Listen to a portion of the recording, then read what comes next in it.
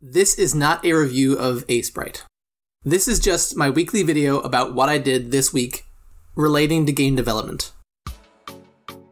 This week I was playing around with a side project / character for somebody else's side project.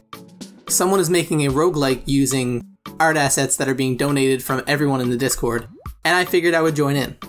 I started by creating the character you're seeing on screen now, and was talking about how annoying it is to do animation work in GIMP. GIMP is great for a lot of things, but not that. And since I was gifted a copy of Aseprite, I figured it was time that I just gave it a shot. But before we get into this video, my name is Helper Wesley, I've made these games, and I make weekly devlogs. So after struggling with the staff character that I made for the roguelike game, I fired up Aseprite, and was immediately bombarded with a whole bunch of new things that I've never seen before. Now, as a general rule, don't look up tutorials, not because I think I'm smart enough to get away without them, but because my brain literally won't let me use them. Which is something that some of you will understand and some of you won't. So let's move on. So I loaded in a mage character that I made previously in GIMP that had a few issues with the cloth dangling from the bottom of it, because I'm not able to see each frame of the animation side by side like I would in, well, hopefully in Aseprite. You're sort of guessing on whether or not things look appropriate. And I found that with this image, the cloth was kind of flying out too far, if that makes sense. So I touched that up and fixed it. And I'm now realizing just how complicated this is going to be, because each frame of an animation gets a bunch of layers, and then there's a bunch of frames per animation, and like, whew. This is going to be interesting. I started by trying to create a little slime character. They seem to be pretty easy to make, so I started with that. I started by trying to add some detail to the creature, but these tools just aren't laid out the same way that they are in GIMP. A lot of them are the same, but I need to like go searching for them in a different way, and some of them I don't think are in GIMP. Like the contouring tool and stuff like that. I eventually gave up on that one because I got really frustrated with it and started over from scratch. I started drawing just a bug character. I don't know what I was trying to draw, but some kind of fly thing. And I didn't know that the mirroring tool existed, and I started ranting about it on the Discord, and someone was like, yeah, no, that exists. And I'm like, oh, okay, cool. So now that I have the mirroring tool available to me, I decided to try to flesh out the bug and make it properly.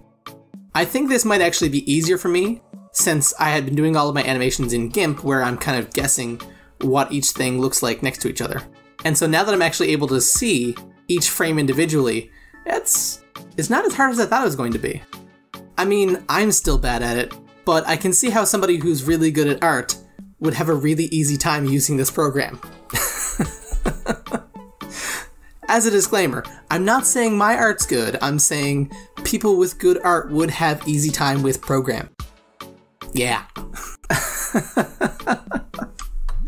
Okay, so now that I've got the bug out of the way, I threw that up on Twitter and was like, hey look, bug exists! And then I moved on. Because I didn't draw the bug for anything, I just drew it to practice. So, moving on. Somebody in the Discord was talking about drawing a mage character, and so I had mocked up some versions for them, and I've gotten a little more comfortable drawing robes, because they kind of hide the shape of the body, which is really nice for anyone who doesn't know what they're doing. So I decided to draw a mage character with the person blacked out, because easier. That was casting some sort of spell. Because if I'm going to do animation, I may as well start with something like that, I guess. I started with 64 by 64 because that's, well, that was the same size as the last mage I drew. And I think that I'm kind of more comfortable in that range, because the smaller you get, the more each individual pixel matters, and the bigger you get, the more actually knowing what you're doing matters. So 64 feels like there's like a little bit of leeway. You know what I mean? And this animation was going along pretty smoothly, except I kept drawing on the wrong bloody layer. And that's because there were no thumbnails for each layer of the animation. And I thought that's just how it was. But when I ranted about this again on Discord, somebody spoke up and said that you can do that. And I was like, oh, like, I guess this is why people go through tutorials and things before they jump into programs and do stuff. Anyhow, armed with this new knowledge that thumbnails are supposed to be a thing that you can see while doing animations, I rocketed right on through this animation and ended up with this. Now I've tweaked a bunch of the settings so it's closer to GIMP's layout, and therefore more familiar to me. And this image wasn't a major improvement, but it was an improvement, and therefore I shared it on Twitter and moved on. I then proceeded to make a whole bunch of junk. Like, a lot of junk. Just junk, junk, junk. That one was almost good, and then junk.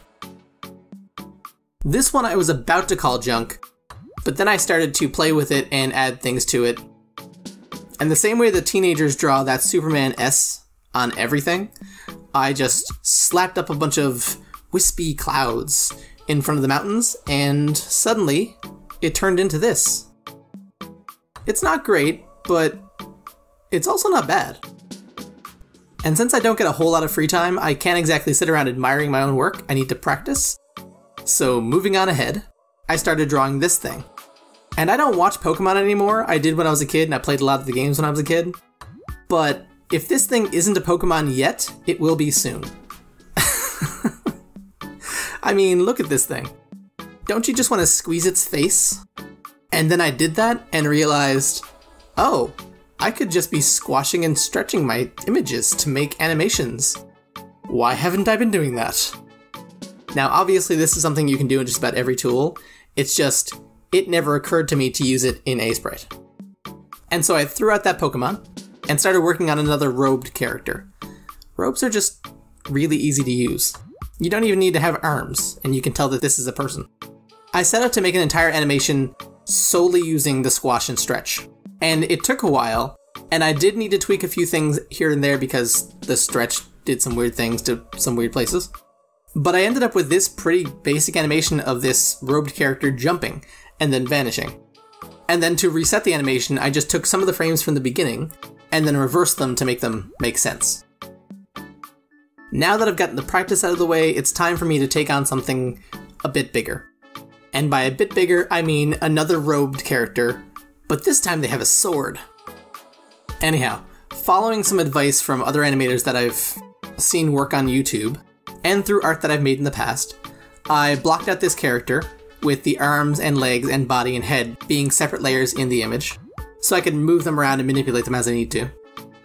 I started animating out the swing, and what I've learned from other animators is that you want the action to be faster than the refund, or the time spent getting back to your stand-up pose. So if you want an attack to feel punchy, you almost want your first frame to immediately jump into the attack frame. And then you have a slower kind of recoil. And this is kind of what you see in real life too. When you see a boxer punch or you see a samurai swing a sword. Are there samurais still in the world today? Anyhow, when you see those people make those actions, they're really quick, and then their time spent going back to the position they were standing in is actually slower than the time it took for the punch to swing or the sword to slash. These were things that I've picked up from seeing things move in action, right?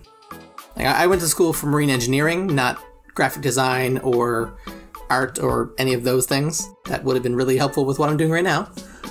But I went to school for mechanics and physics.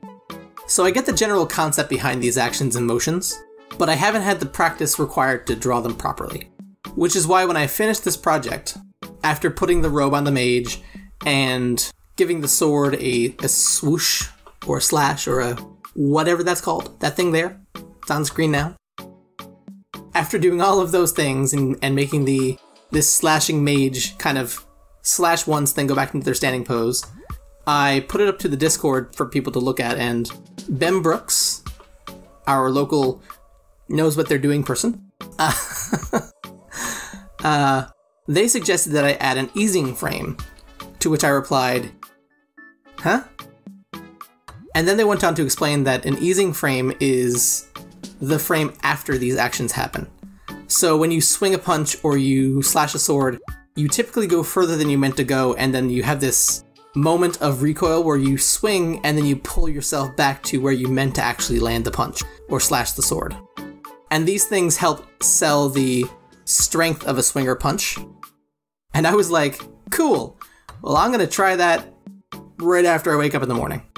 Because I stay up too late doing these things. When I woke up in the morning, I then applied the easing frame, and also applied the squash and stretch to the hood of the samurai mage, I guess, at this point.